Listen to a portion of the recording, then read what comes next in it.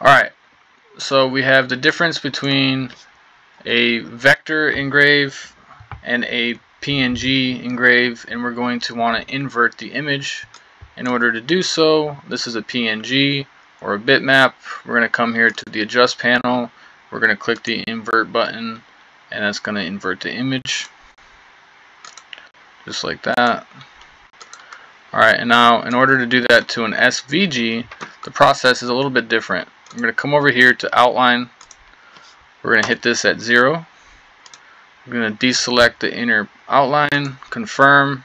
Just going to click and drag this over to the right. Now up here we can see edit compound vector. I'm going to click that, and I'm just going to click and drag the outline. Come back in here, click drag, press the delete button. I missed one. Go back in there and delete that. Click done. Now select both your outline and the original vector.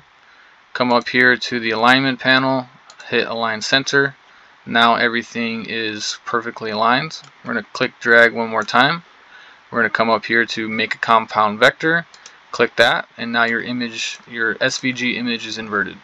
So again, with a PNG, just hit the invert button, and with the SVG you have to make the outline, then make everything a compound vector.